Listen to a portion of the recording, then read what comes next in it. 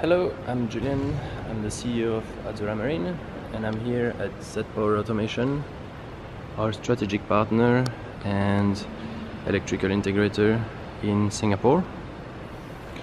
And this is the setup of the electric system of our first built solar-powered full electric yacht, the Aquanima 35 LR. This is one of her 30 solar panels that will be installed on the roof. So we will power up the system. I'm opening the 48 volt distribution box.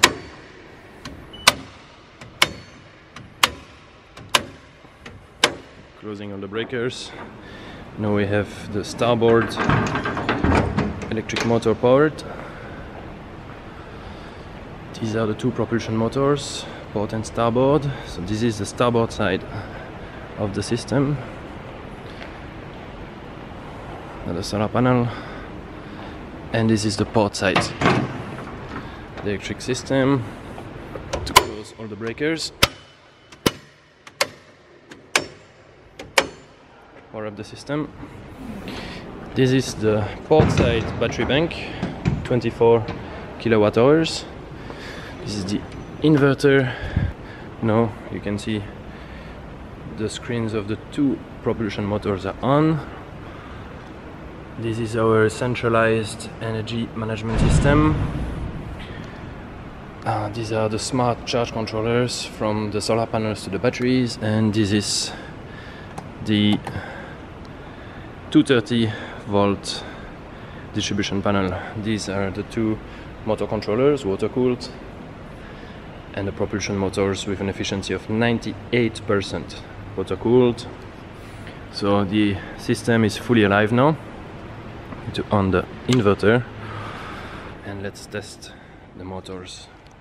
So we have one lever for the starboard and one lever for the port side, and let's see how fast these motors respond. Let's go to full speed, and they're at full RPM reverse and full RPM astern. So let's go have a look at the motors. Panda made in Germany. Extremely silent, no vibration at all.